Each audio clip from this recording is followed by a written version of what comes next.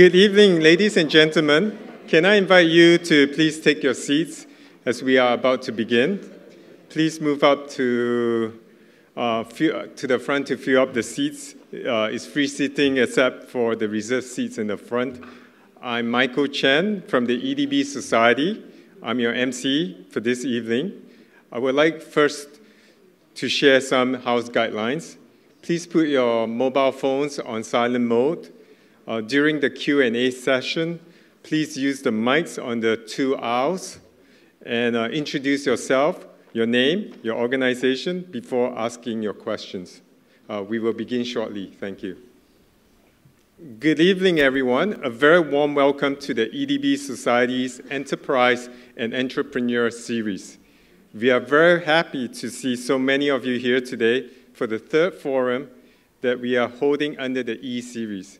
As you know, the E-Series is a 6-part initiative undertaken in partnership with the Singapore Management University and with the support of the Economic Development Board.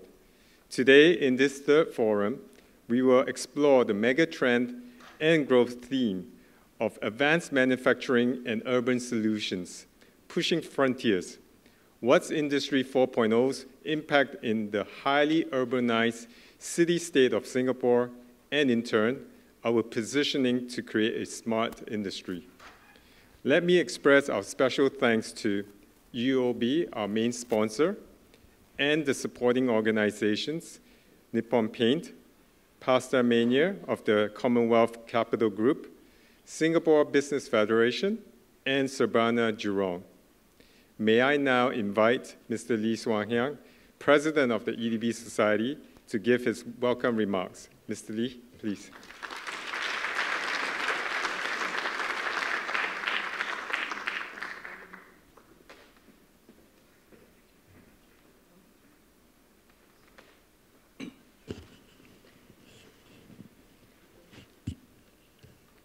Mr. Chen Kai-Fung, Managing Director, EDB, Dr. Tan Chin Nam, Distinguished Fellow of the EDB Society.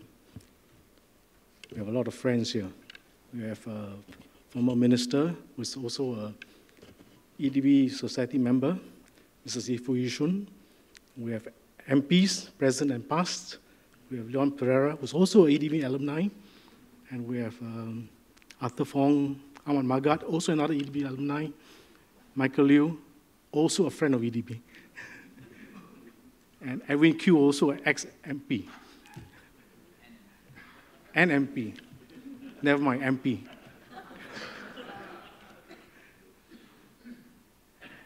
We also have industry captains. We have, I can see Rennie. Rennie is the president of the Singapore Accreditation Council, or chairman, no, SAC. We have ASME, Kurt Wee. We have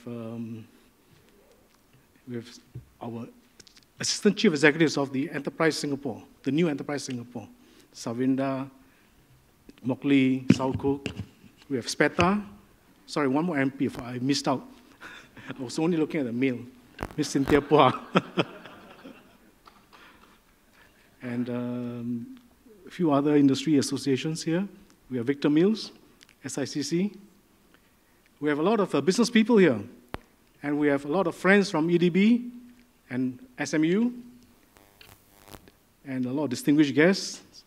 Good evening, and welcome to this third forum in the E-Series, the Enterprise and Entrepreneur Series, which, as you've heard, is jointly organized by the EDB Society and the SMU, and supported by the EDB. This series, which was launched by Minister Heng Swee Keat in January, was initiated to celebrate all our inspiring entrepreneurs and to try and draw lessons from their insights. And at the same time, it's also our response to the Future Economy Report. So at the end of the series, we will compile all your suggestions, your recommendations, your comments, all the salient points, and send them to Minister Heng Swee Keat as our inputs for the future economy. So All your comments today, your inputs will be very valuable, so please contribute. The overarching theme for this series is transforming industries, creating value. And for each of the forums, we have a specialized topic. And for today, the topic, as you have heard from Mike, is advanced manufacturing and urban solution, pushing frontiers. This topic is, of course, very close to the hearts of all EDBians, because ever since the EDB was formed in 1961 to spearhead the industrialization program, manufacturing has been a key pillar in Singapore. It has been a major generator of jobs for Singaporeans. So it is very close to the hearts of all EDBians, and it is a very important topic for us.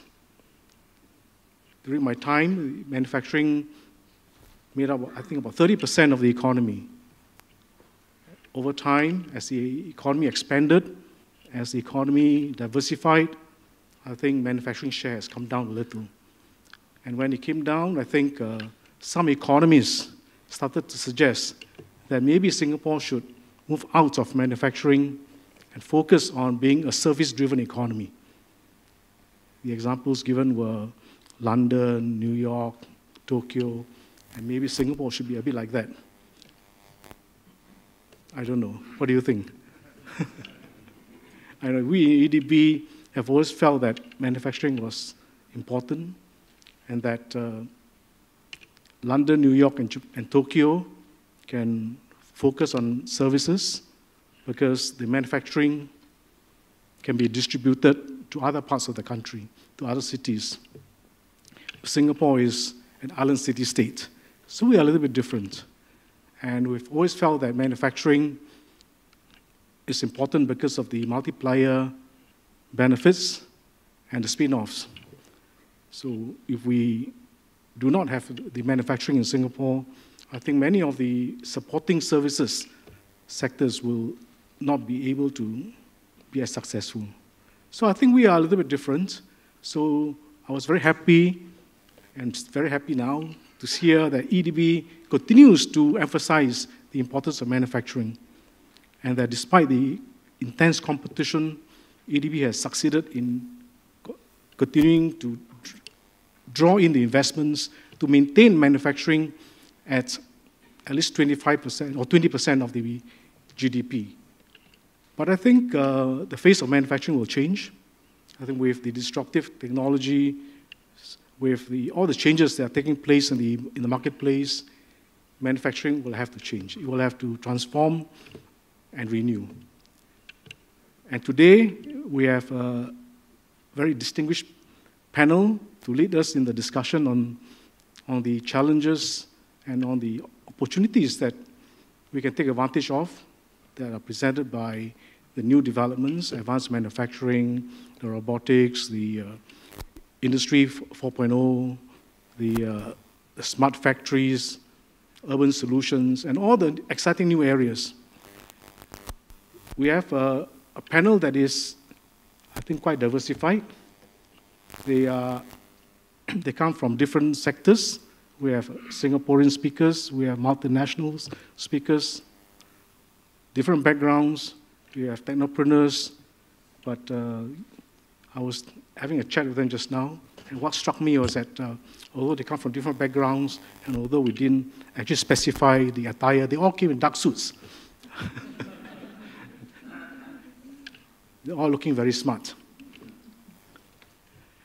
I'll leave the moderator to introduce the speakers later on, but if I may, I'll just very quickly name them. We have Mr. Peter Ho. He's the founder and chief executive of Hope Technik.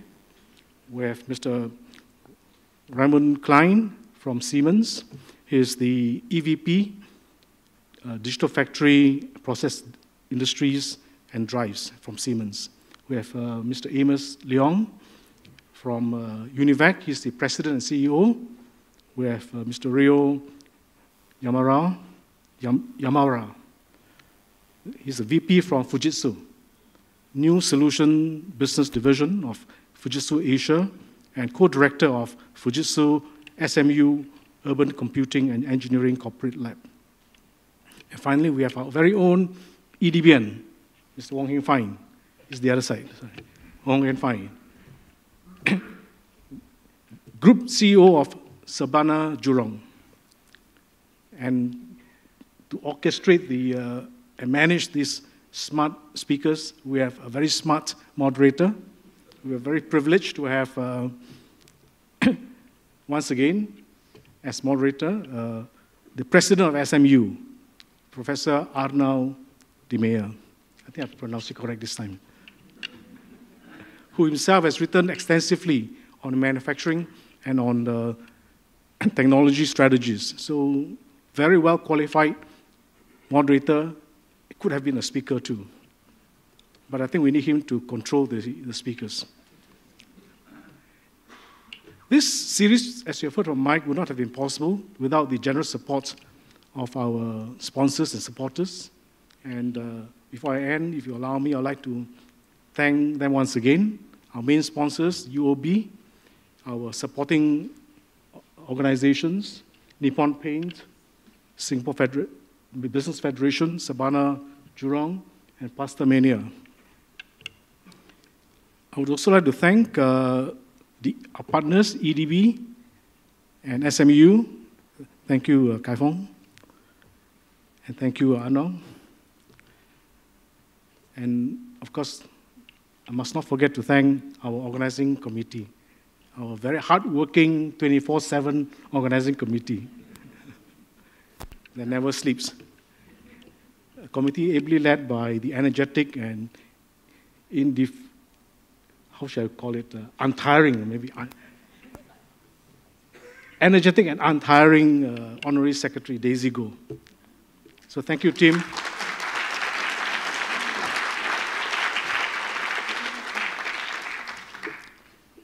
And finally, thank you everyone for coming. Thank you very much for your support. We've had very good support throughout this series. Full house in the first two forums. Today, don't know, maybe because of the rain, not quite full house yet, but I live in hope. They may still be coming in. Anyway, enjoy the evening. Have a productive evening. And over to you, Arnoud. Without further ado, thank you, Ms. Lee. Without further ado, we now proceed to the panel discussion. May I ask for the 5 distinguished panelists to come up? Mr. Peter Ho, Mr. Raimund Klein, Mr. Amos Leong, Mr. Wong Heang Fine, and Mr. Ryoichi Yamaura. Of course, Professor Arnoud de Meyer.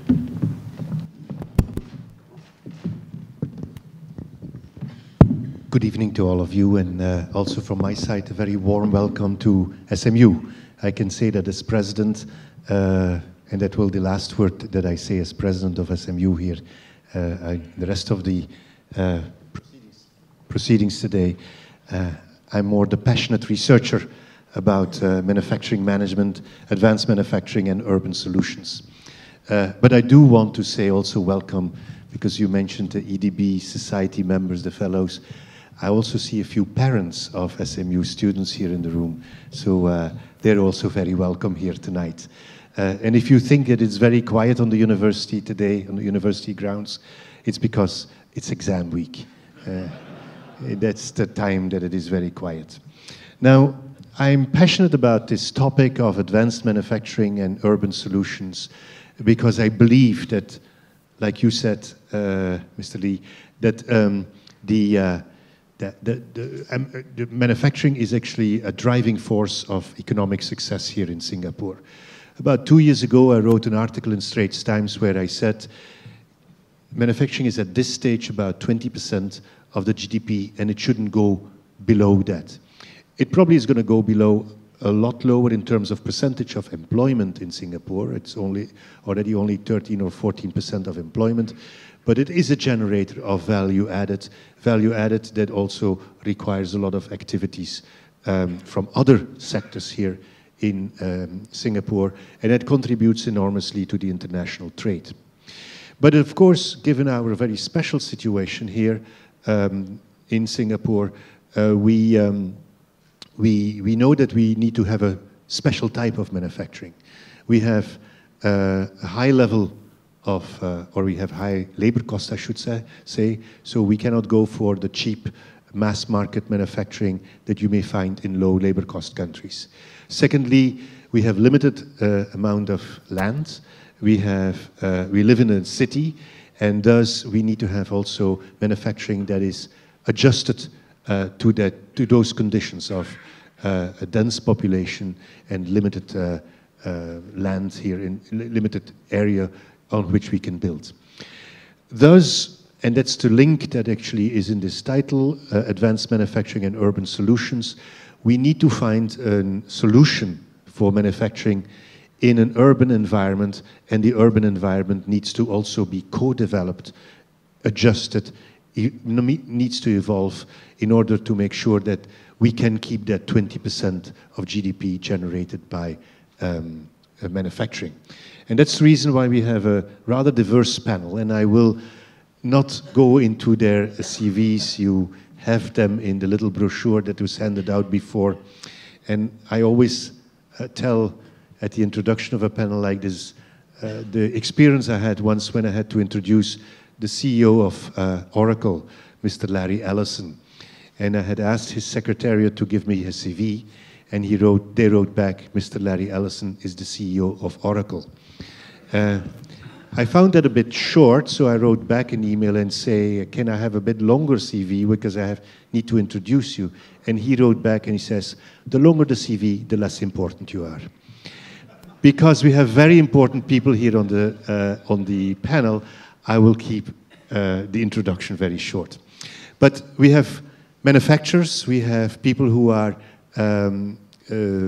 specialists in urban solutions. We have people that are creating infrastructure in which this urban solutions need to be embedded and in which the manufacturing needs to embed it. So what I wanted to do with them is give them the opportunity to give their views on the title of this topic, Advanced Manufacturing and Urban Solutions, Pushing the Frontiers. I will start with some of the manufacturers and then later on move to the people who provide the environment in which this manufacturing operates. After the introductions and maybe some discussion among the panel, I will then hand over to the room, and I hope that you will have all kinds of interesting, well, obviously they're going to be interesting, but that you have many questions about the topic. Raimund, I would like to start with you and ask you, given this title of Advanced Manufacturing and Urban Solutions in Singapore and in Southeast Asia, what are the issues that you want to bring up in terms of pushing the frontiers? A short introduction. My name is Raimund, as he said, very short. Since 4 years, I have the task to develop a digital ecosystem. This is called 01.design, but it's only 1 O in the 0 and design with a capital E. This is 01, the binary code. And we're designing here since 4 years an ecosystem where we reinvent our classic portfolio and the software portfolio we acquired over the last 8 years, our market approach. The 01.design digitalization toolbox actually, and then I'm coming to Singapore and the topics we have, consist of new consultative sales, not anymore the product, the system sales, consultative sales, so-called digitalization core modules, data design. Everybody talks about big data analytics, but the biggest problem is, first of all, what is your problem and what data design we need to take to upload your problem into a cloud. This is the next one, cloud technology. The other one, of course, cybersecurity, the enterprise of cybersecurity, then remote analytic hub. And when you take these core modules, there are 20 at the moment of them, and you assemble them in different variations, you come to vertical solutions. Harbor digitalization, pulp and paper solutions, metal, semiconductor, and this is the third, let's say, column. And last but not least, the last one, and here I must tell you I'm a little bit old, I'm 56, we are a little bit afraid of ourselves, is disruptive business models. We have several of them. One is a Uber app for industrial services.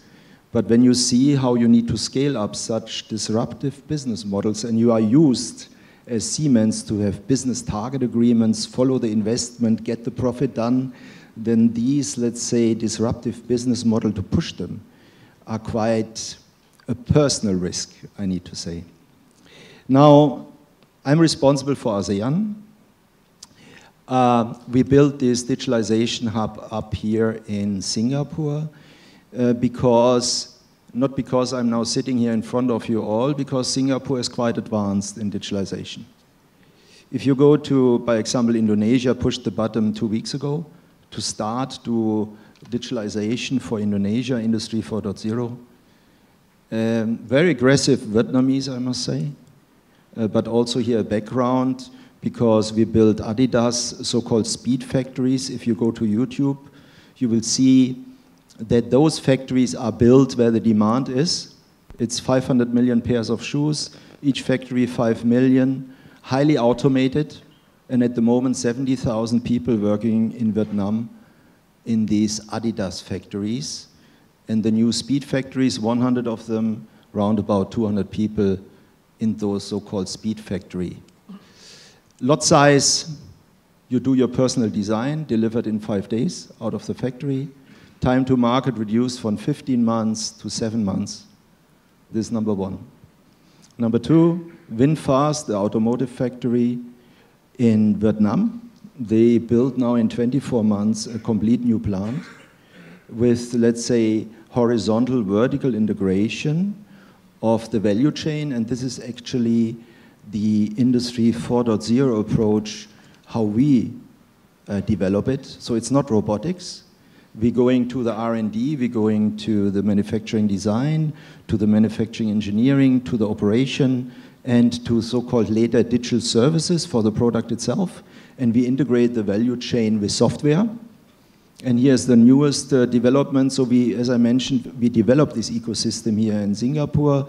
So at the moment we start then developing a software system house for vertical horizontal integration of the software for manufacturing. As well as 3D printing as a service, end. So what you can see, we're learning by doing. Nike said, just do it, Nike. And so we just do it, and by doing it, we learn that we have gaps in the portfolio of digitalization, and then we create new modules filling these gaps. Singapore, from an educational point of view, these factories in the future will be built where you have the educational background. So the investment where you do these fully automated digital factories is everywhere the same. But you need the people to drive these factories and also digitalization of supply chain. And these people you're not finding at the moment everywhere in ASEAN, I must say. But nevertheless, the challenge, we also not finding them every time here in Singapore. So what we do is, we normally write a first job profile, hire the first batch of young people. Then, after observing how they develop, we writing the second batch job profiles, what we didn't get in the first batch, and then we mix the teams to upgrade the people itself. Urban, pushing frontiers, borders. What we see from a development is that in the future you might not so much differentiate anymore between the industry sector, the logistics supply chain, because it need to be fully integrated in the manufacturing side, and also then, let's say, dispatch centers like the harbor here, PSA, which also thinks how to reinvent themselves from a logistic operations. This is a little bit the background to my person. Thank you very much. Amos, you in Univac offer integrated solutions from design up to logistics for the different industries such as medical, life sciences, medical and FMCG industries. How do you look at pushing the frontiers in this particular industry? Well, actually the reality is, although we serve such industries, it's really through a lot of brute force, in my opinion. When I entered the manufacturing industry about 30 years ago, I think business was easy for manufacturers in Asia, right? The wave of outsourcing from Europe, US coming over here. the supporting industries were thriving because of all the disk drive manufacturing, semiconductors, computers, peripherals, right? And that growth continued 10 years after 10 years because it's always was chasing after cheaper labor, cheaper cost structures. So sure enough, you see many companies in Singapore thriving from Singapore to Malaysia, then Malaysia to China. And interestingly, this growth phenomena came to a stop about 10 to 15 years ago, right? Because I think the era of cheap labor is coming to an end. And many of us in the manufacturing sector, if you are in the supporting industries, Univac being one of them, a lot of us refuse to believe it. So we keep trying to go cheaper and cheaper, you know. So it's very brute force oriented, you know, and it's pretty much just chasing for cheaper and cheaper geographies, right? And even today, you can hear many people in China, you know, in the Jiangsu area, you go further inland, right? You know, you see the Taiwanese doing the same thing. They go to Chengdu, Chongqing. Now Wuhan is the next place, right? So I think that there were a number of us whereby we start to rethink, you know, is this the way we want to differentiate ourselves, you see? So some of us, we took the reverse, right? We choose not to go after cheap manufacturing anymore. We go and rethink again. Is there a business whereby we go in and solve difficult manufacturing problems, right? So when you want to go into solving difficult manufacturing problems, that's where advanced manufacturing comes in, right? If some of you have the opportunity to go to places like Germany, Switzerland, you know, I think those are good examples. They are not solving manufacturing problems very easily. They look into a design right at the front, and they already decided what is a manufacturing strategy. So they are already looking into more of an integrated approach, end-to-end, you see. So I really believe after spending 30 years, especially in the recent last 10 years, you know, it was a wake-up call. When we realized there's no way to keep finding a cheaper place to do manufacturing, we had to really do the reverse trend. And for companies that seriously wanted to reinvent ourselves, you know, we start to see a reverse trend. The more you go into advanced manufacturing, the more you enjoy the fruits of labor, right? But it is very, very difficult. Because a lot of manufacturing, especially in the supporting industries, you know, if you look into a 20-man, 50-man, maybe a 200-man company in Singapore, right? Wow. How do they reinvent themselves? How do they start? Some of them are already struggling in terms of meeting their profit numbers. And of course, Mr. Raimund here, they go in with the great solutions, right? You know, but how many of them can afford those horizontal, vertical solutions? So it was a reality check. It was really a reality check. And even for companies that bought those solutions, they are struggling to figure out what is digital transformation. You know, what is this all about? Automation is a bit more straightforward. Even I challenge people who start employing robots. What are you benefiting to a certain extent? Perhaps later on, Peter could share some of his experience, right? You know, he's into selling robotic solutions, you know. So I would say my perspective of advanced manufacturing is not so much about digital transformation and automation. I think the mindset has to change first. In other words, the business strategy has to lead first. So I'm one of those strong proposers, right? Manufacturing must stay in Singapore. If you don't have manufacturing, forget about R&D, forget about engineering. Because if you don't have the credentials to know what is the problem is manufacturing, what makes you think you can go up there and say, I can design a product great for manufacturing? So I think that was pretty much where our early beginnings. We start going upstream, you know, because of our manufacturing. We go and captivate the Europeans and Americans. Hey, maybe we can solve your problems a bit earlier in design. Give us a chance to participate in your engineering, in your design. So in our roadmap, especially in the last 10 years, we grow significantly going upstream to protect manufacturing, right? So if you can get into this design space, you get to influence how you want to manufacture it. And perhaps you have a chance to drive a more affordable value chain, right? So if you want to automate, you don't automate by taking a product and do that. You do that in design, you see, you know. And of course, for people whereby they may not have a chance to participate in the upstream design, you go downstream. You go into applications, and you find ways to be more innovative, to touch the end markets, So I think the end-to-end or the integrated manufacturing approach perhaps could be different for different industries, right? So I really urge us to consider how do we want to reinvent the manufacturing landscape. It requires a bit more of a business strategy first, not so much adopting solutions, I think there's a space for that, and you have to be ready. The mindset of the management, the readiness of the people. And I chatted with Raimund a bit. When we look into a typical supporting industry manufacturing company, maybe 50 to 150 people, some of them don't even have an IT backbone. How are they even going to understand what is digitizing, bringing IT into the manufacturing space, and being ready to engage the digitally networked chains that is pushing very hard by a lot of big companies out there. So for my company, we enjoy some good business. I think right now in the process of transforming from good old manufacturing to advanced manufacturing. It's a painful process. Certainly, when time permits, I'd like to perhaps share some of our experience. Before I move on, Amos, you sort of were indicating that you go more upstream in the business, but do you find the people in Singapore that can help you in doing that? I mean, Raymond was also referring to the fact that investments you can make everywhere, but it's the people, the well-educated people that you need. Well, I mean, for the people who are in training the next generation of people, right? Perhaps. Are you talking about me? Yes. I see.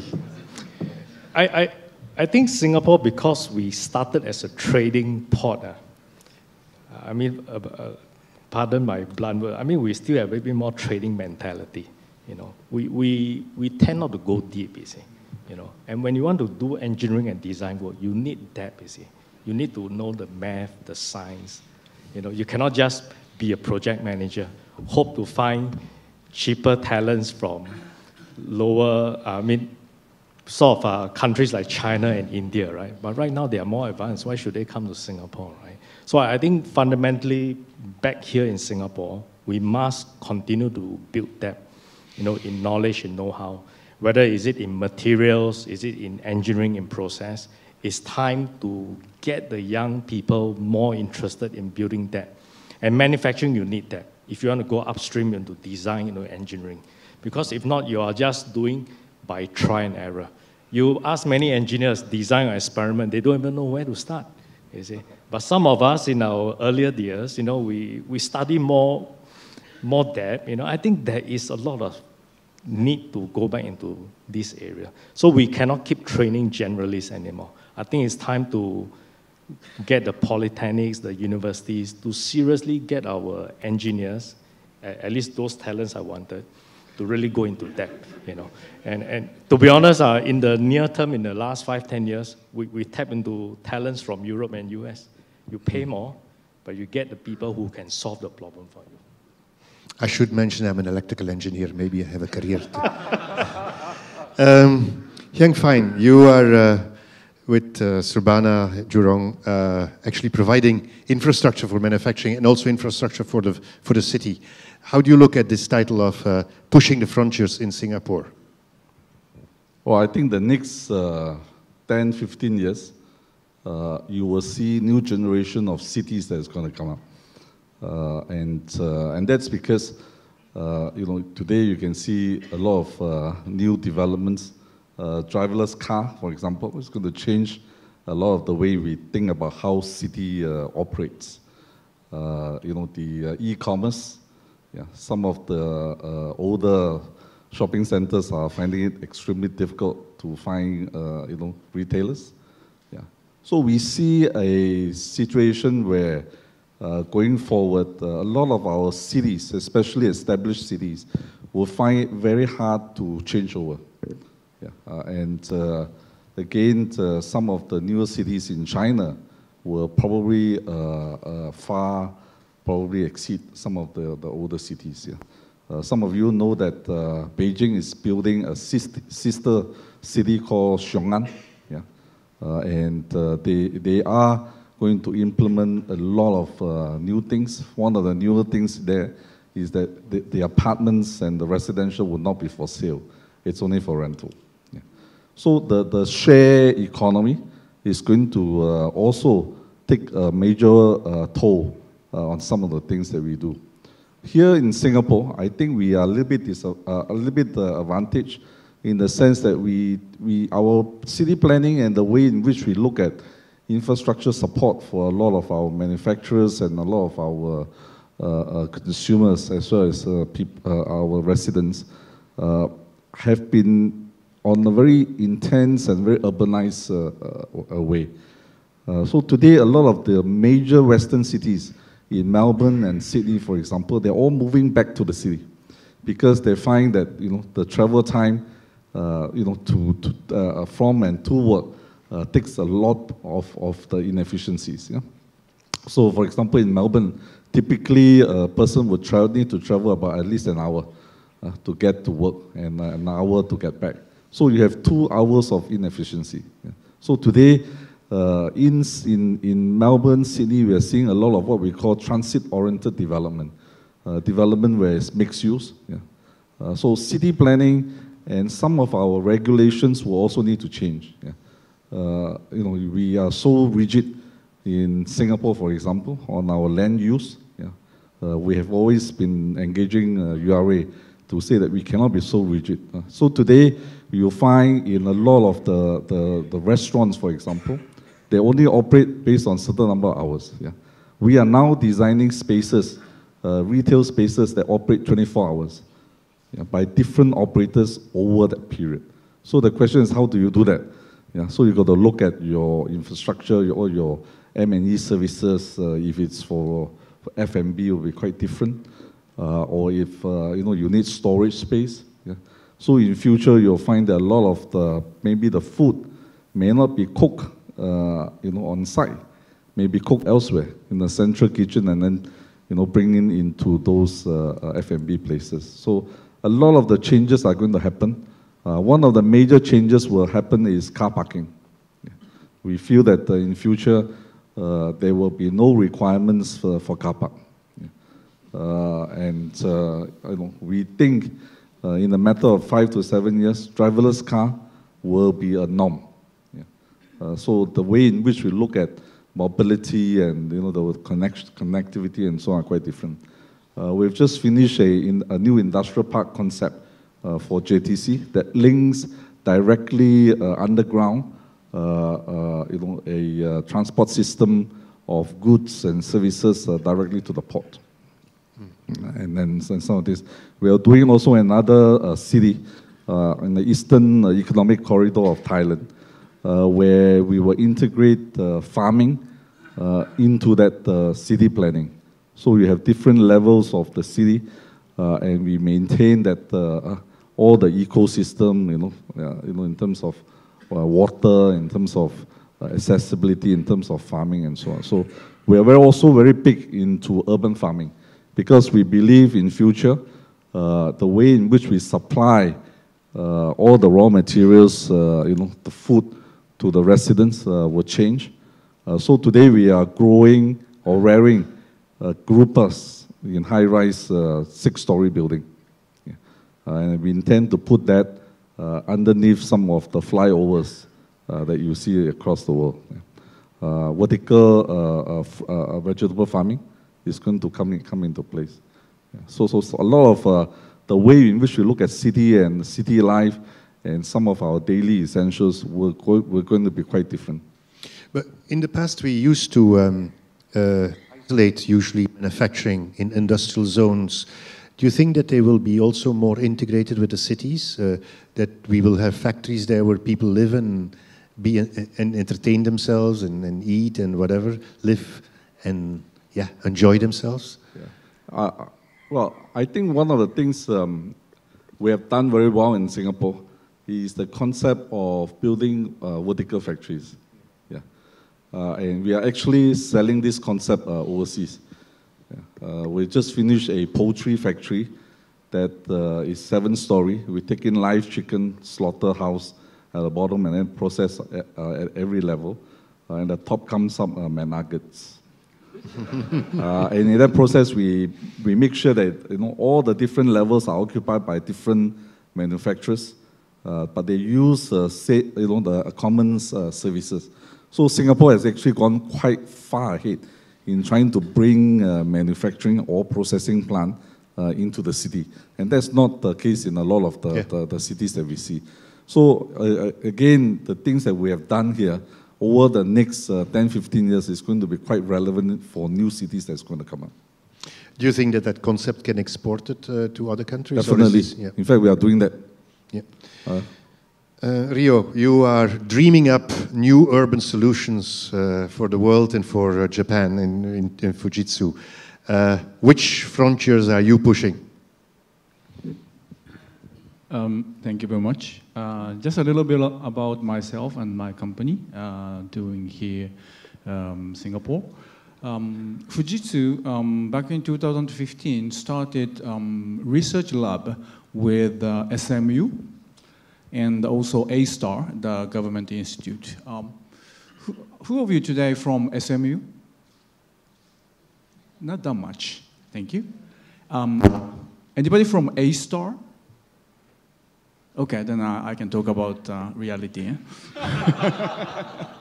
Anyway, apart from that joke, then what we are addressing here is urban solutions, looking at the areas of mobility, first to come, and also maritime operation, talking about safety and security and productivity, and also urban logistics. Then throughout those activities, what I feel is like this. Singapore is really, really unique place. Singapore is a really unique place. All those kind of urban challenges, if we do the things in the different places like China, the US, maybe the way would be different. Like you said, Beijing now trying to build up a sister city around, and maybe US, they have enough land and so. But this country has a limited land space and limited resource. So in that circumstances, what important is optimization in the end. So our laboratory is talking about our slogan, saying, adding capacity without building capacity. Again, adding capacity without building capacity. This is a bit contradictional way to describe the thing, but it is Singapore. You cannot build up new buildings or new lands and all that. Then when it comes to the problem and challenges of optimization, what is required? It is ICT, right? All those are computational simulation and modeling and optimization, and goes over AI, deep learning, and autonomous designing and programming and everything. So having said that,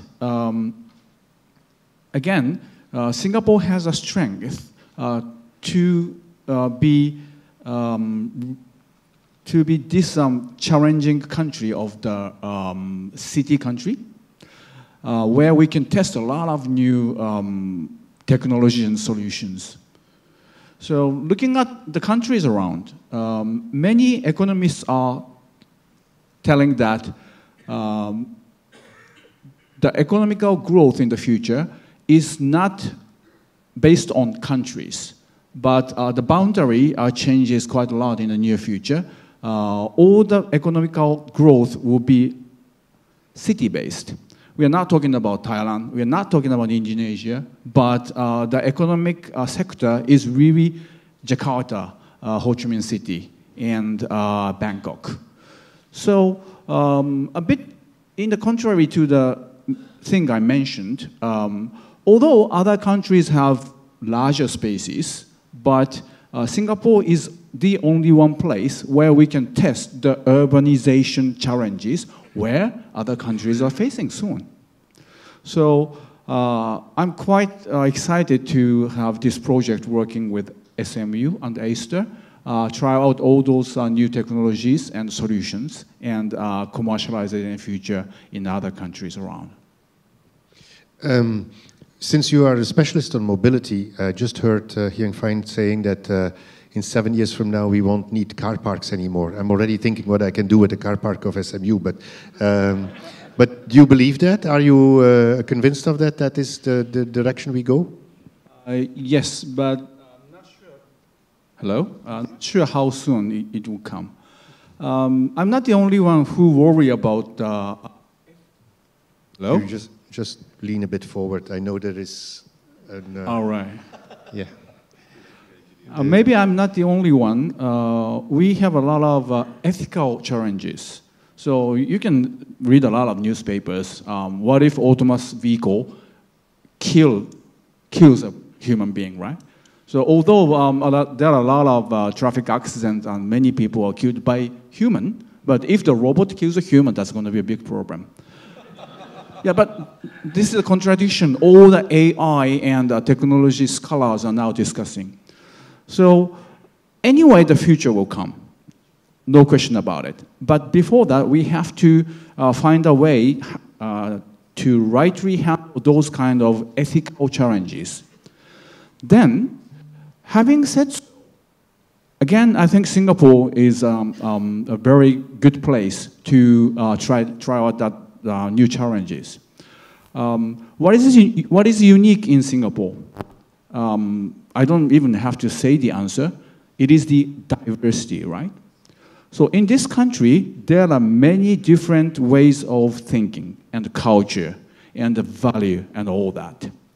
So one of the A-star researcher who is now doing AI research is talking about the future robot really have to understand human emotion, and the machine has to be very empathy explainable one. So it's not just talking about behavior and algorithm of the thing, but machine has to understand human emotion. Then how many human emotions existing in this world?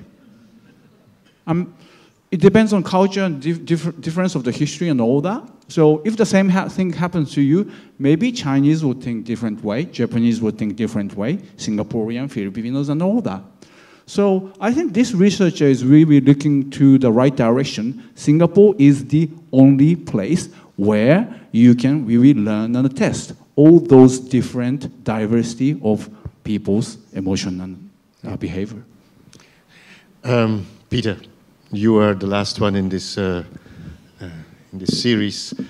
You providing the robotics for all this manufacturing, the robotic solutions, our friends the robots of Lovots, right? I love my robot, the Lovots. What's your thinking about these pushing the frontiers? Evening, my name is Peter. There's one part of the business under Hope Technique called Sester Robotics, where we build robots, AGVs with arms, or autonomous forklifts. Let's be very blunt and candid here. When you start talking about Industry 4.0 and job displacement and all, that's the business that we do. We have operationalized semiconductor factories to be dark factories already. It's not about a robot which runs around on its own. It's about that we sold 2 years ago. Lots of competition. Now we sell robots which drive around with a robotic arm on board. It scans the scenario, it picks up the food from the semiconductor fab, and it takes it to the next one and plugs it in. We've done the same for pallets in warehouses. We've done it indoors and outdoors. Singapore, around the world. Many years ago, I said something to my team, and they said, hey, when we start selling all these advanced robotics around the world, don't we get scared of IP? I told them, don't worry. Any country that wants to copy IP, they won't be buying this. They got manpower, right? That's my favorite statement that's still remembered in the office. Obviously, I'm not going to tell you the country. We can all guess. Let's be polite. The reality of the matter is that that's the biggest customer that we sell to as a country. Now, what is advanced robotics? Advanced manufacturing. I think we completely make it very simple. Our point of view from where we see it is that it is doing anything, anywhere. That means all this 3D printing, robots and stuff like that. We are seeing it. We are seeing very, very sophisticated manufacturing processes that we are enabling that are devoid of any humans. We have taken from one level of a semiconductor wafer plant, okay, we have made 80 persons displaced using 6 robots. And it's worth them. Now, what's my point? Doom and gloom. Anything, anywhere is a very frightening choice. That means we could literally take the entire system there and take it out from one country and toss it to another country at a lower cost, which I think the other panelists have mentioned this evening. I hear the same resounding thing, which is really bad being the last speaker. They just take all your points. When it comes to the intellectual capital of the people that operate there, I think, yes, we have to respect that. But at the same time, I have to be worried. I just came back from Yangon 2 weeks ago, and everybody's glued to a smartphone. Yes, they're watching America's Next Top Model or something like that. Very soon, they'll be watching, reading stuff on Coursera, and they'll be learning stuff because they are now exposed. Communication is there. So when you start looking at human capital, my worry is that it's not long. I'm a founder of Hope Technik, one of the 4 co-founders, sorry, to be exact. And the other business we build is Red Rhino fire trucks and stuff like that, but that's not the point. My point is that as founders, we are engineers. And I can't read a P&L statement until my board required me to actually explain it. And so I went to Coursera and I learned an online course. Right now, I am semi-decent in answering a balance sheet and understanding the impacts to it. Now, that same education is free. There's a cheat code for Coursera I can get for free. And so what happens is that you can learn the stuff, and this happens everywhere else in the world. Now, back to the local context, besides the doom and gloom, I think this anywhere thing about why people would choose to do advanced manufacturing in Singapore in the future is something we should not take too lightly. I think advanced manufacturing is something that can be achieved in any country in the world. When Rolls-Royce announced that its first 3D printed jet engine was running, now you don't need to be in Kent to build that in the UK anymore. You take that same machine, you go to a corner of, that's exaggerated for fun, Iceland. You could theoretically, if the machine is running at the right temperature, build it if you had the electricity that was stable enough. Now you don't need the people anymore. Now it's all doom and gloom.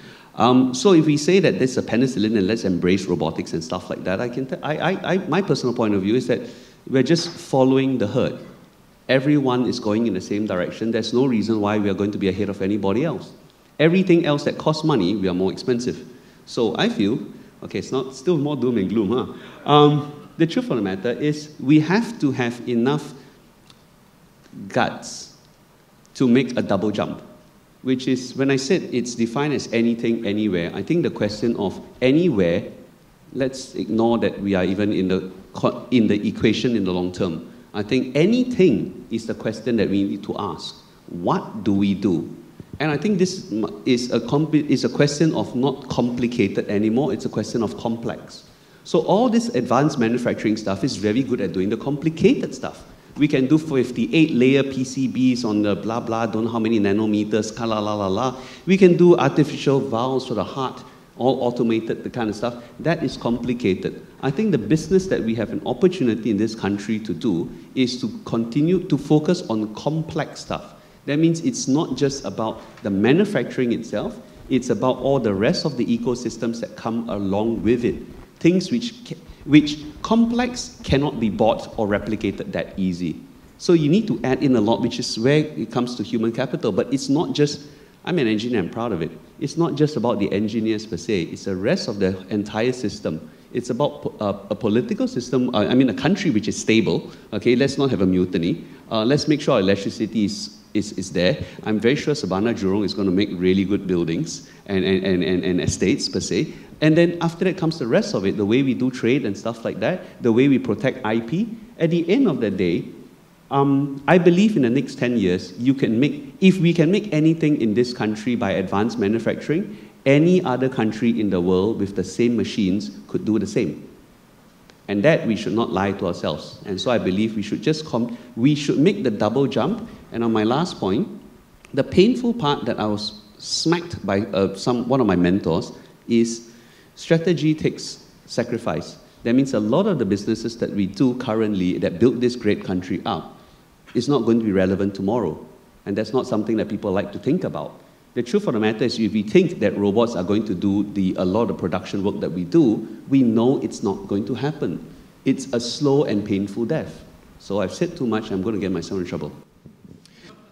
You raised the question that production can be, or manufacturing can be done anytime, anywhere, and that necessarily we don't have a natural advantage here in Singapore. What should we do to keep or to build a natural advantage, to build a competitive advantage in advanced manufacturing? I think there are two sides to it. One of them is an operator, one is an owner. I think when it comes to the operator side, the question whether we adopt advanced manufacturing, this doom and gloom is not that immediate, it's years to come. So the answer is, are we going to do advanced manufacturing? I think the answer is yes. I think we are all on the same page that if we don't adopt it and go and run with it as fast as the best guys in the world, we would be dead. So that's one side. That is just holding on to what we have.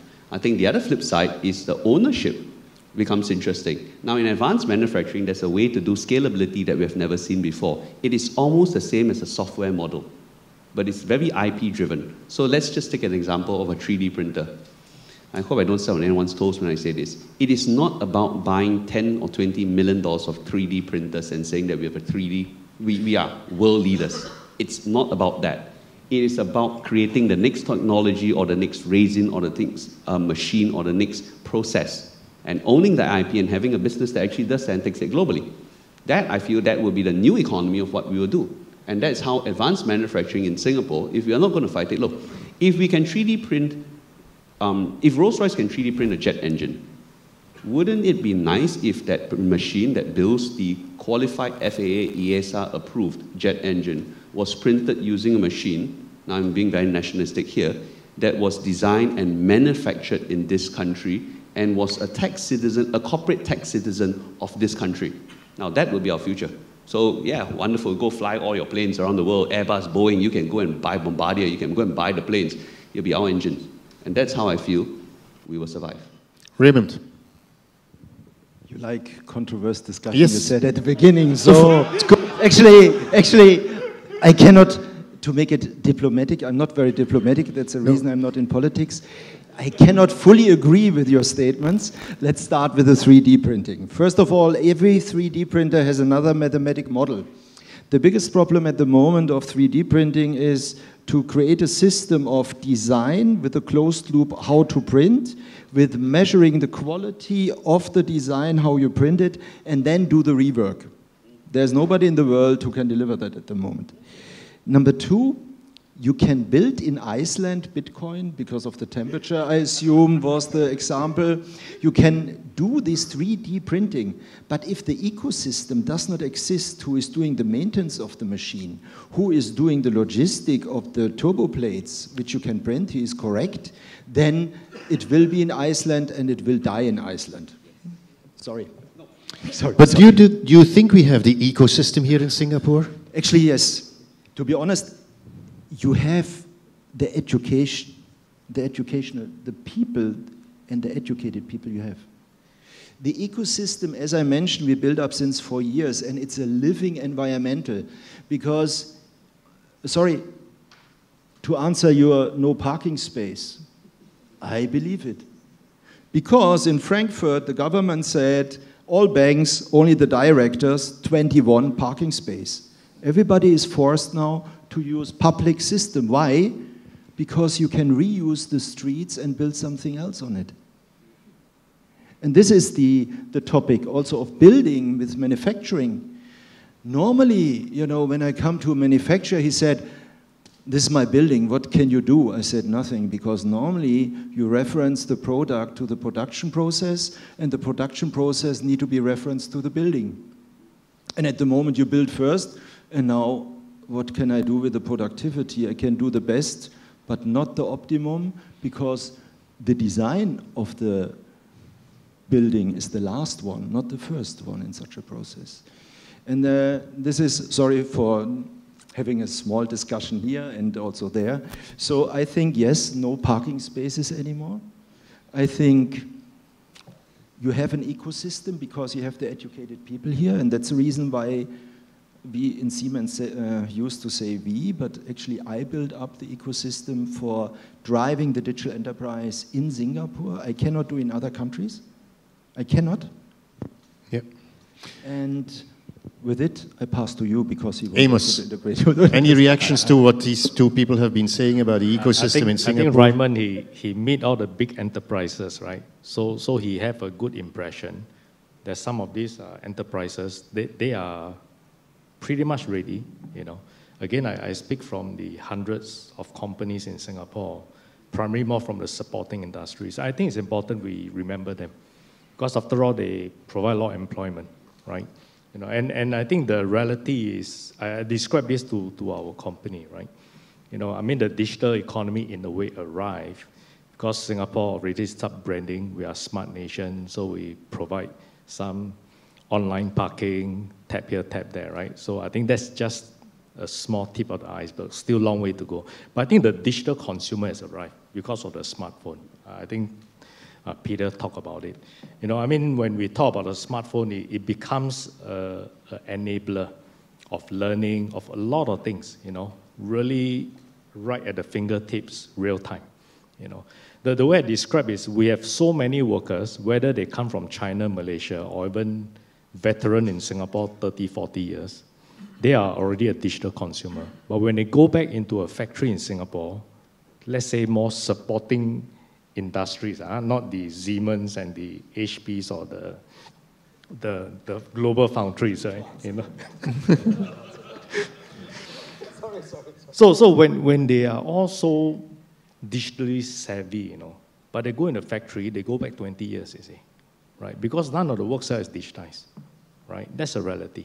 I mean, Dr. So is there, I know, he agreed with me, right? So I think that's a reality of the manufacturing industry in the supporting area, right? I believe we need to help them, we need to transform them, because these companies provide lots of employment, you know, and of course, this is where the FECs, they are rolling out the ITMs, you know, and I think many of us are trying to see, can we help the bigger group of SMEs out there? I think it's critical, so that we do not forget and then we leave them behind. Yes, we want to make sure the majority of Singapore can make it to the advanced manufacturing or the great urban solutions, but you can drag this group of SMEs, the smaller companies along. I think there's a chance whereby they can contribute to being part of it. I agree with you, but are they willing to transform? I think there are some whereby maybe as an owner, founder, I don't think I need to, right? I'm getting good business. Why do I need to spend money here, spend money there, and create problem for myself, right? I think there's a camp of people doing that. I think there's another camp whereby I want to do it. I believe it's possible, but how do I start? You see, I'm trying to make my ends meet. Where I got money to buy another solution here, some hardware there. And when I buy it, I don't even know how to use it, you see. I think that's the reality. So I think there is really a group of manufacturing in Singapore. They want to go advanced. I think there is a struggle. There is a crossing of the chasm, you know. Raymond, a quick reaction. Very quick reaction. What is the average size of the orders of Digital Factory? We have around about 25,000 customers buying each year. And what is the average size? 40,000 euro of our order. So we cannot serve, we have only 300 customers ordering more than 500,000 euro. So you can see we actually looking after the mass market. We cannot focus on the big enterprises, very sure. Then, something else. There was one company, we offered the manufacturing design, and then this company invested immediately in the software we have. But it's very difficult to gain with the software productivity if you don't know how to match your process with the automation level, with the IT level. I'm going to turn this side because we've heard the manufacturers saying they need to have the ecosystem to make it successful. Heang Fine, do you think that the Singapore ecosystem is good enough for what you want to achieve? You mean for for your business, yes. Well, I think generally in Singapore, our companies, particularly in the urban and the infrastructure sector, are really, really small. Yeah, and the nature of our business is consultancy. So, you know, you win one contract, you don't know when the next contract will come in. Yeah. I mean, just like now, we're bidding for T5. After T5, there's no more T5, no more terminal. So how do we go? You never know, T6? Well, you need to have the land. Yeah? So anyway, just coming back, I think for our sector, just like some of the manufacturers, yeah, you need to have a certain size and a certain platform and network in order to invest in the new systems. And one of the things that we are doing is going fully into digital, yeah? Building information modeling, virtual design and construction, and so on. But to do that, it means that you need to invest in the system. You need to be sure that there is further order books that you can come with. And I'm afraid for a lot of the smaller firms, it's purely impossible. Yeah. But this is the way it will be. In future, you will not find any technical consultancy, any architects, engineers that will be doing it on 2D. Yeah. It will be on 3D. And now we are going even 4D, 5D, 6D. Yeah. We are linking everything up from design to the FM, yeah, and integrating with your IoTs and so on and so forth. So I believe in Singapore, one of the big problems for the companies in our sector is sizing, networking, and the global platform. Yeah. You will not be able to do what big companies will do. So for us, really is to grow some of the strong local companies into global size. Yeah. And here, you really need to have the sizing. I mean, today, Surbana Jurong started 3 years ago, 350 million turnover, 3,200 people. By local size, we are quite big. Yeah. But today, we are 1.3 billion turnover and 13,500 people. Yeah. And if we equate our revenue in terms of the construction volume, last year, we would have done something like 39 billion of construction work. And that's much bigger than the entire Singapore construction market. Yeah. So you can see that if you don't have the sizing, it'll be very hard to push that frontier that you talk about. Yeah. They're absolutely impossible. And the nature also of our work is that, in order to recruit the talent, you need to be able to do some of the projects. Yeah. Don't just sit around and wait for you to win contracts. I mean, Chuan-Sing smile. They need to be driven by that challenge. So gradually, we need to be out there to win. So today we are forming an aviation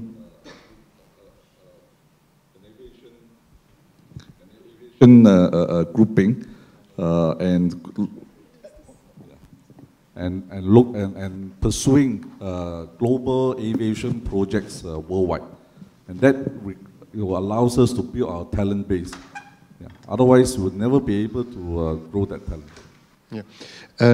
You actually bring up a point that I think that is very important. Our group here to my right, to your left, was pointing out that the technology is available everywhere, the investments can be made everywhere, but you really need to have the right ecosystem.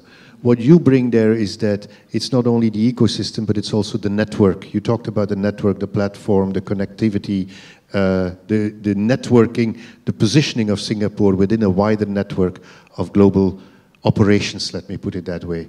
And that's what you seem to suggest that needs to be done. And I think globally, we are quite recognized for our ability to be very disciplined in our execution. People look at our Singapore branding with high regard. So this is a sector that I think we can grow quite rapidly. I mean, Peter talked about getting into the design, the engineering. That's exactly what we're doing. We are only going to concentrate on the design and the engineering and not the construction side. And neither is that the manufacturing end.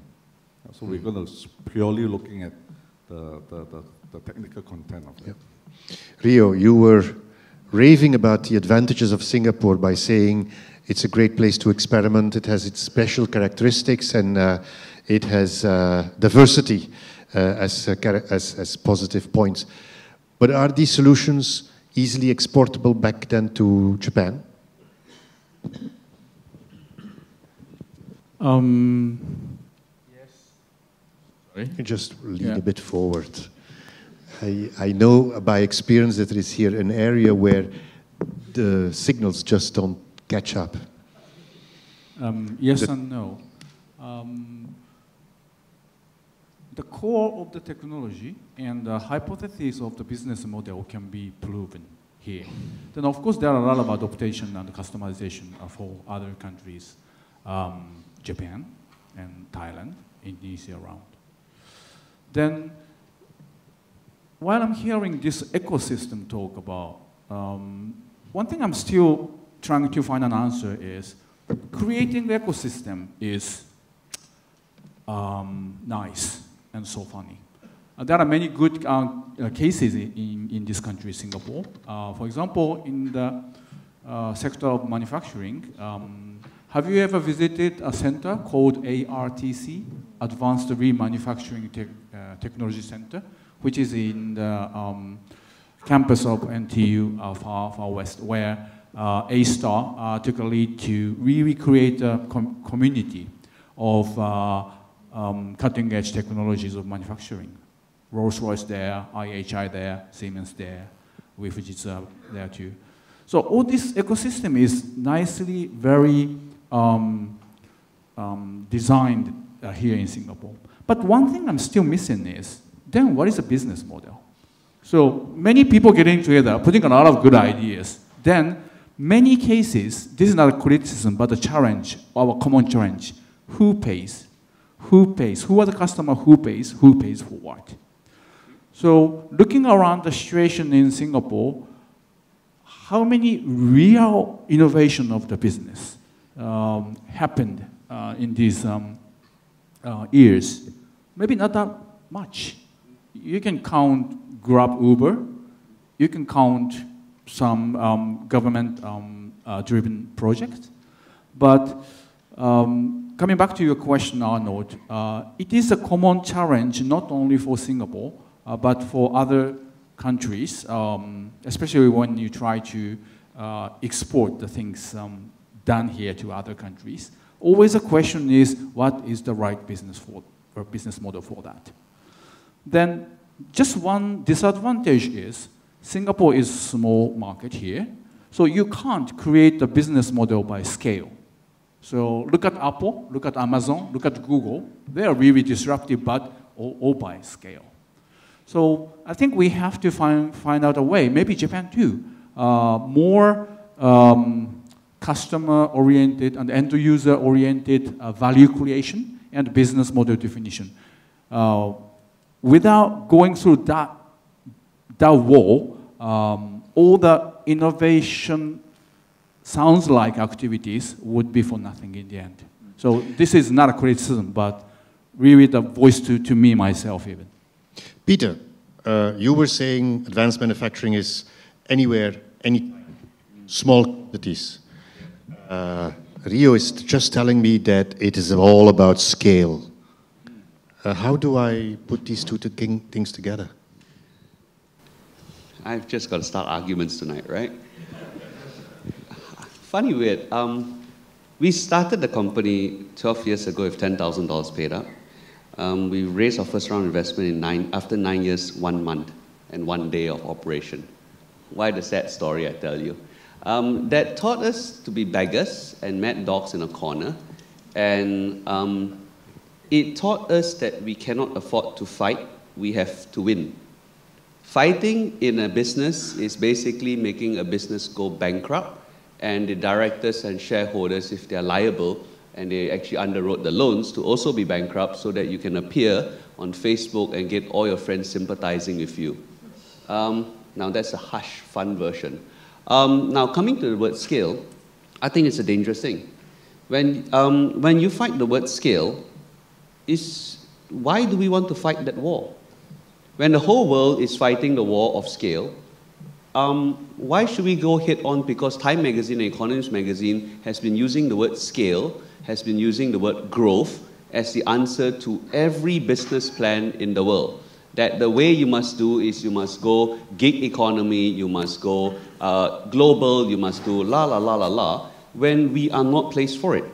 I don't think we should be taking on the giants where they're strongest. Why don't we concentrate and look at things? Okay, give you a fine example.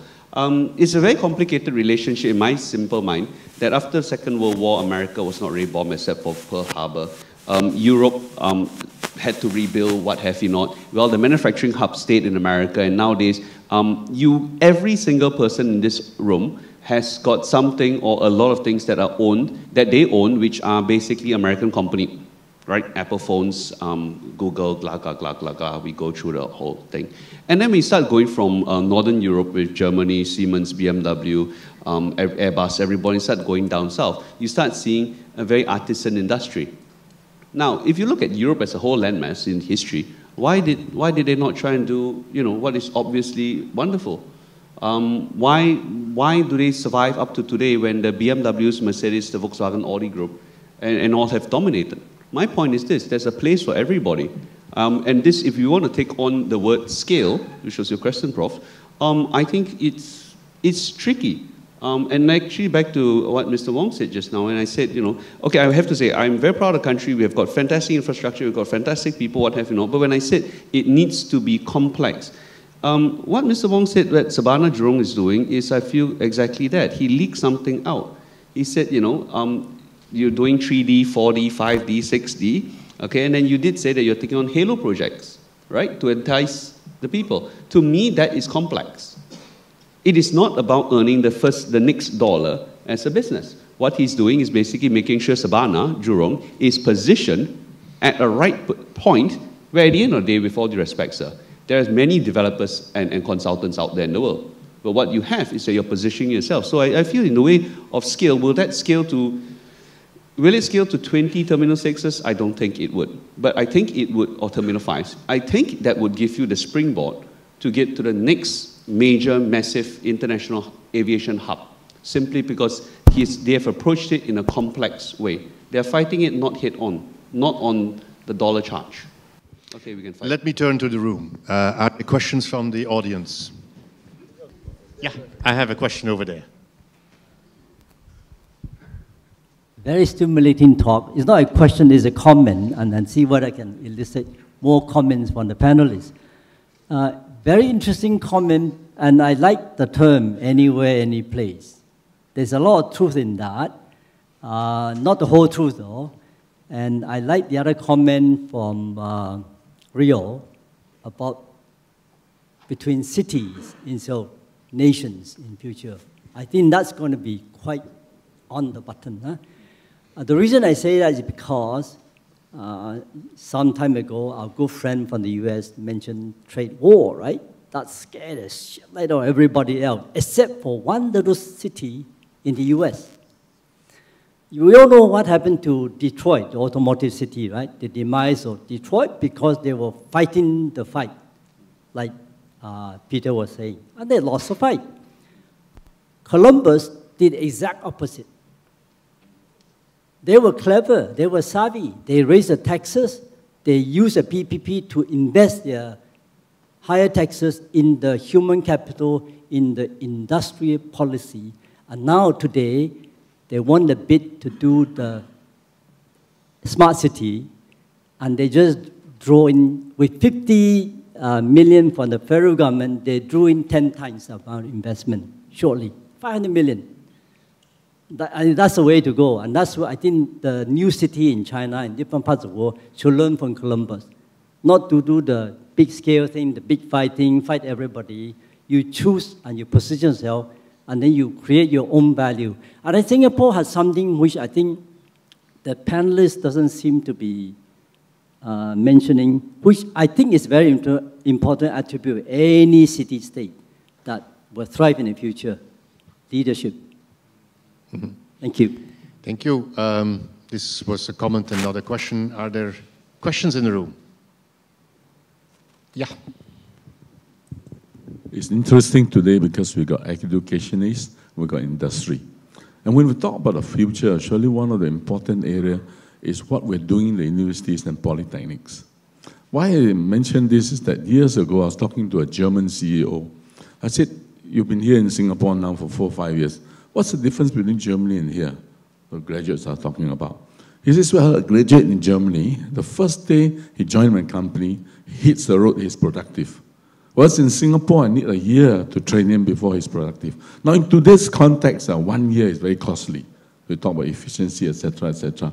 So what is the panel's view about what we're doing in education? Is that in line with the future? And if not, how are we going to improve on that? Thank you.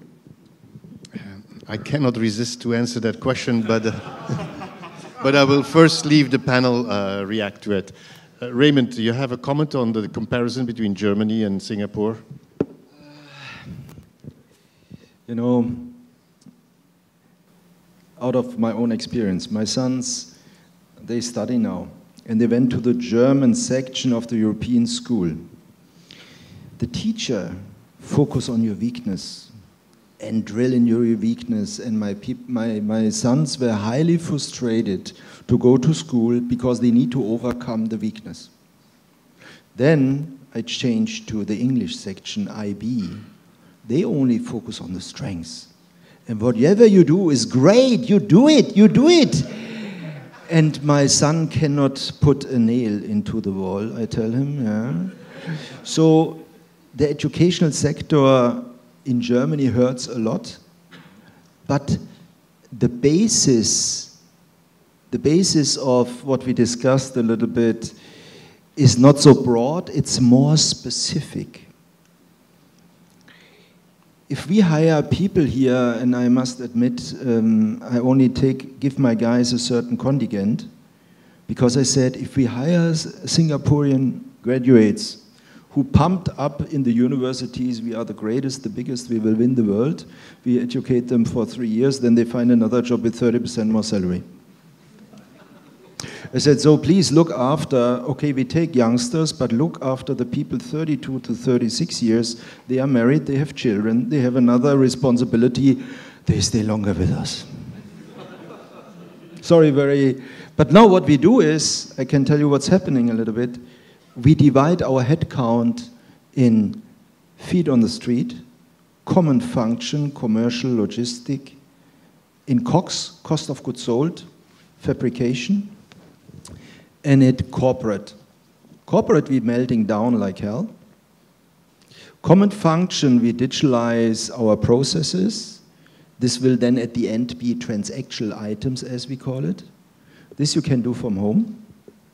The feet on the street only get 30% desks, and we refurbish our complete office into a Google environmental. So we don't want to have them in the office, but the psychological effect is we want to have a very nice looking office. And when you see the new layout, you don't want to leave the office. But it's a different office than you had in Germany, because in Germany it was very structured, you know. Every office, every furniture the same. But you have no structure in the new office environmental because the guys need to be creative. They need to develop a structure in the chaos. And now I stop because he has already.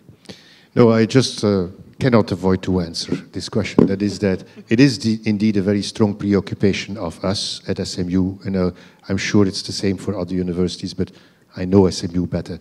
It is a strong preoccupation to make sure that by the time our students graduate, they're work ready.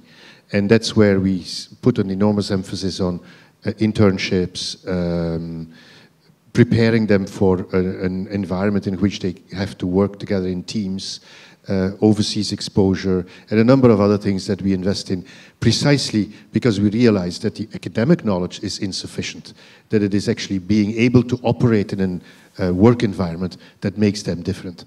Are we always successful? That's for you to judge, but we actually do invest heavily in making them work ready. Is there any other question in the room? Yeah.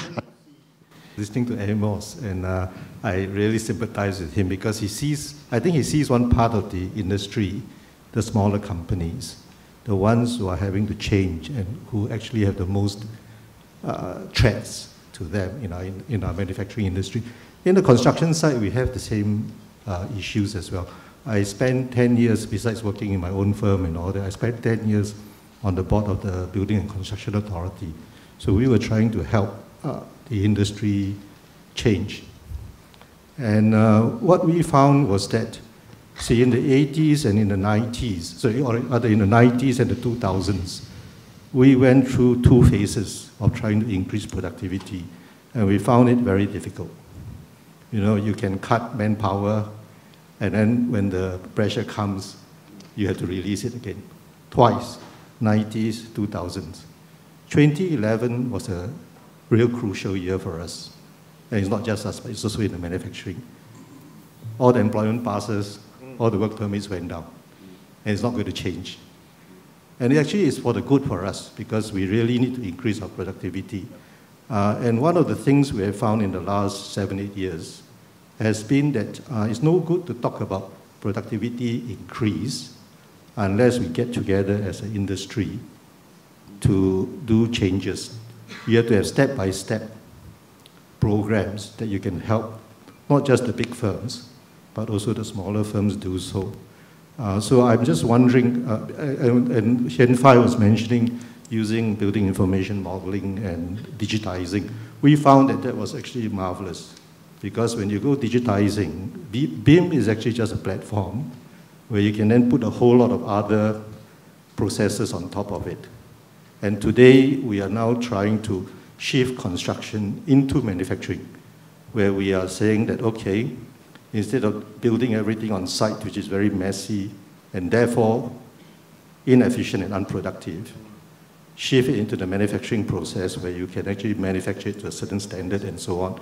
So we call it design for manufacturing and assembly. So perhaps, what do you think amongst the panel that for Singapore, because Peter's right, of course, we need to go 2 steps, but there will be those who need help to go even the half step.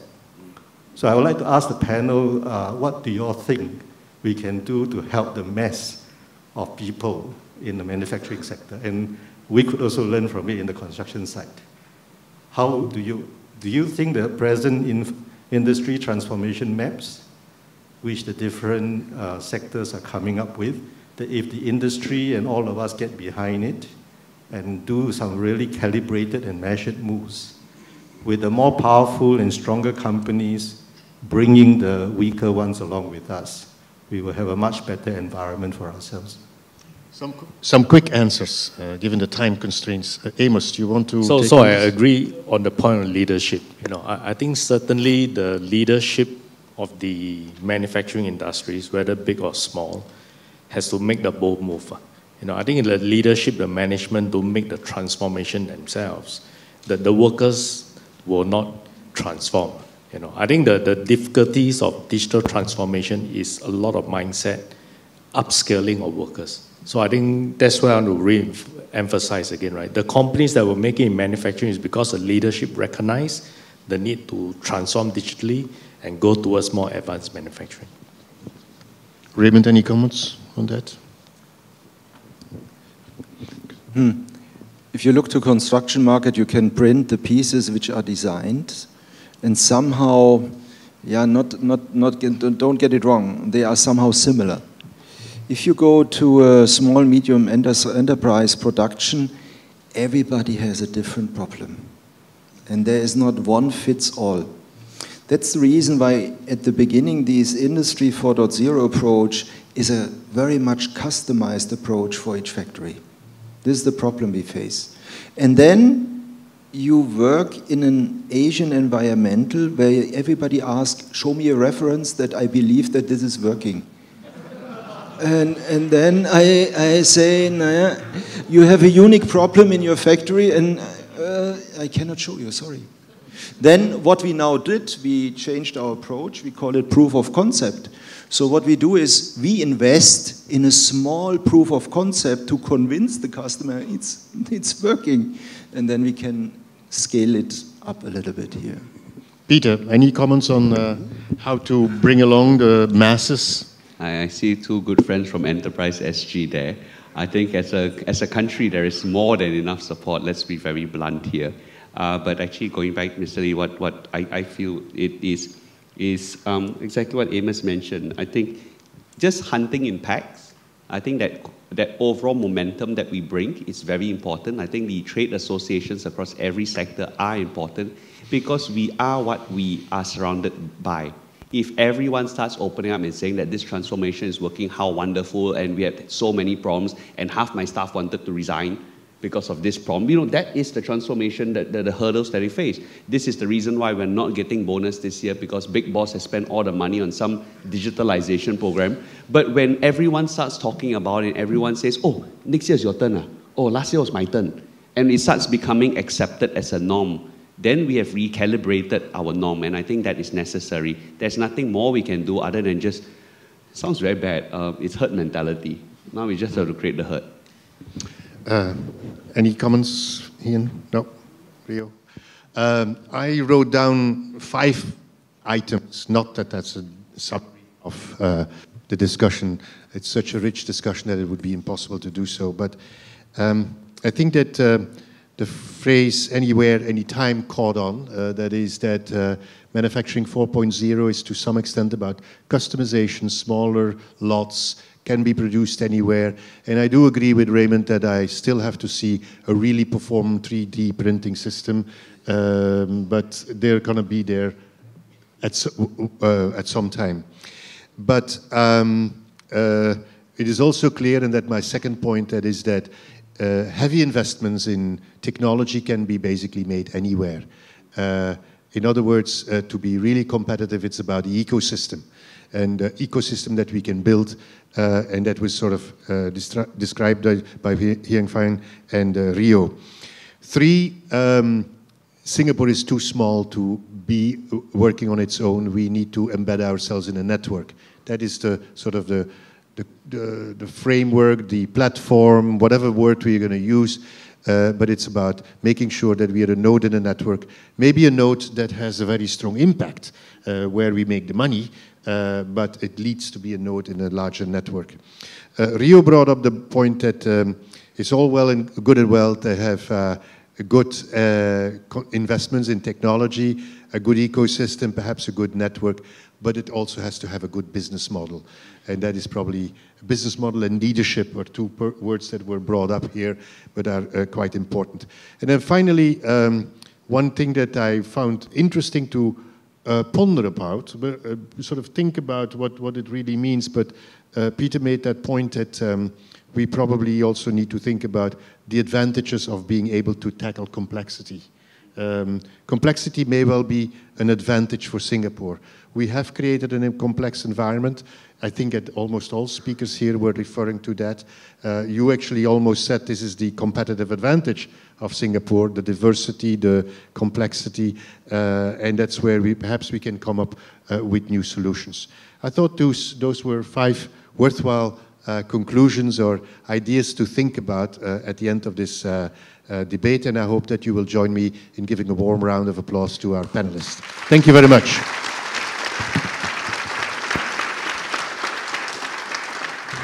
Well, such an active and rich discussion, unfortunately, has to come to an end.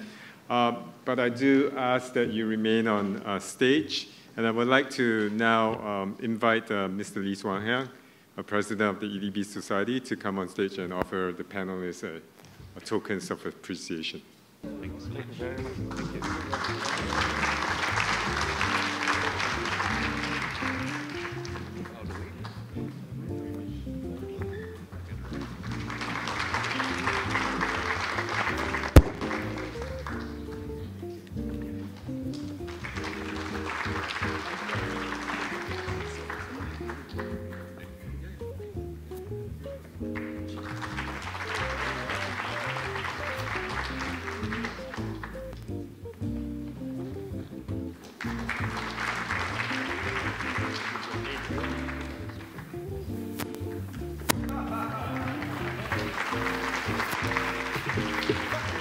And can we all gather for a group photograph?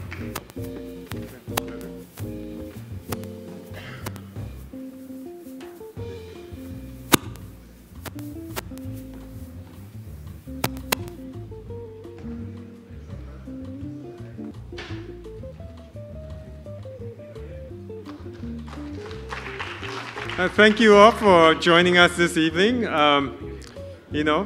And thank you to all those who have helped in this event one way or another. We will be having a 4th forum on 5th of June, and the topic will be aging, wellness, and healthcare. We do hope to see many of you at that event. and do look out for it. Until then, take care. Have a good evening.